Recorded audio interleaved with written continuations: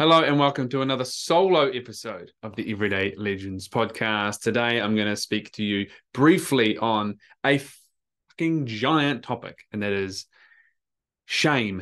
I'm going to start with a powerful quote from an elder, a mentor, an expert in this work of understanding ourselves, of stepping into sovereignty and being, the best human we can, and integrating all of our shit in our past and accessing what's available to us, and being a bloody sovereign, useful human. And that is a man called Francis Weller. I've spoken about him plenty in the past, and I will today as well. Starting with a quote of his, which he says, "Shame will see us live with the aim of getting from birth to death without ever being seen. A tombstone that says safe at last." So I'm gonna roll through that again. Shame will see us live with the aim of never being seen. A tombstone that says, safe and last. So let's break that down for a moment. The challenge for so many of us is that we are terrified of fully being seen. Those parts of us that we deem as inferior, that we judge, that we reject, that we experience shame around, that we fear rejection and judgment for. But as humans, we want to belong. We want to be seen. We want to be recognized. We want to feel important. We want to feel useful. We want to feel valued. We want to feel like we belong. But this comes head to head at odds with my fears and insecurities. So what I'll do is I'll create a version of myself, masked, armored up, that I'll venture out into the world. It feels like it will be approvable, right? That it feels like we'll get respect and we'll belong. Whilst I shame parts of myself or fear shame from the world, judgment, rejection, etc. The thing about that is that version of me can never truly be seen because I'm hiding. And so therefore that version can never truly belong or feel, land within my bones that I belong, that I'm enough, that I'm worthy of love and belonging, because I'm keeping some of me in the shadows. And that shame will see us live with the aim of never truly being seen. Therefore, I can't be judged. I can't be rejected. But any belonging, approval, validation, love that I gain isn't fully for me because I'm keeping some of me in the dark. So it never fully lands, right? And so we might as well be aiming for a quick life, tombstone, safe at last. Grim, right? But also from Francis on the same subject, that might perhaps expand our eyes, our vision on the importance of looking at shame. He says, what we shame, we treat as worthless.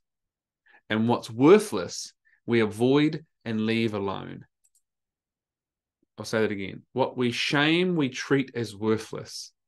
And what's worthless, we avoid, we leave alone. So reading that at a surface level could kind of easily point to one way of thinking, perhaps, and that is, great, I don't want to look at that shit. It's worthless. I'll bloody leave it alone then. But if you are treating part of you as worthless, rejecting part of you, then you are treating you as worthless. You are rejecting yourself. What we shame, we risk putting into a dark corner of our psyche and hoping that it will leave us alone. Right? What we shame, we treat as worthless. And what we treat as worthless, we leave alone. And as soon as we put ourselves into that bucket, that is what we're doing with ourselves. We do not appreciate, honor who we are. And so if we put that in a dark corner of our psyche, hoping it will leave us alone, but in doing so, we actually give it the power to run our lives from the shadows and this kind of cycle of self-deception, because we do need to deceive ourselves, to deny, be in denial. And so I want you to think about this idea. Those things of us that are dark, that we hide in the shadows, it can feel confronting to face, right? And Brene Brown says with shame, if we were to put shame in a petri dish, in order for it to grow, it needs silence, secrecy, and judgment. And that's what we tend to do, right? I'm going to put it away in a dark corner, closet in the house. Silence, secrecy, and judgment. And therefore I'm judging it. That's the very nature of it. And I'm fearing judgment from the world as well. But I'm fearing judgment in how I judge myself. But we do that. We put it in a dark, scary corner. And so if you think about a scary clown that is kind of laughing maniacally, in the darkness, it holds power. There's an edge there. There's a power there. It's scary, right? The best is just shut the door and not visit, right? And just leave that there in the darkness. But unless you want to close off access to part of your house, part of you, right, and let that laughter kind of creep in through every aspect of your home, yourself, right? That's what we risk doing when we shame those things and put them in the corner and treat them as worthless. They infiltrate. The night comes, the lights go out, and we hear this laughter, this charge. Whereas if we actually enter into that room in our home, in ourselves, and we turn on the light, and we can see, instantly when I shine a light on it, it carries less charge. It's just some fucking clown. It's just some fucking clown in the corner. It had so much charge, so much power in the darkness. I flick on the light. Now, it can still look terrifying as fuck, but there's a depth taken away from that when the light comes on. And what I'll probably see is, there's just some dude with some paint on that is lonely. The parts of me that have felt lonely, that have felt rejected, that actually need to be welcomed in, that actually need warmth and acceptance. And when I do that, I can step into my wholeness, not become whole because we always are, but I can accept myself and my wholeness. What I shame, I treat as worthless. And what is worthless, I leave alone. And so if I'm shaming myself, I'm treating myself as worthless. And so when I let that into the light, I can bring it into acceptance. I can bring that into wholeness. I can welcome all of me in. Francis Weller also talks about this idea of being a place of welcome. We often seem to be seeking belonging. At some point, we have to be a place of welcome. And there's depth to that, and we explore that heavily in my work in the Everyday Legends Academy. But one of the simple pieces for me in that is this. That means it invites me to welcome all of me. Instead of going out into the world trying to take belonging, trying to seek approval, money, status, these things that help me feel like I belong, I get to actually believe that I belong and then go out into the world like that. I welcome all of me, I accept all of me, and then I can be a more effective, more useful human because I'm not trying to take and lean on the world around me for a sense of belonging. Flick the light on, approach the clown, approach the shame, and welcome all of you. Because if I shame it, it wins. I will always be trying to hide it, trying to run from it. I will treat it and me as worthless. And if I try to live a life, avoid a life of shame, or shame at all, possibly being judged by others, then I will be racing to a tombstone that says safe at last. And my question to you is, don't you want more than that?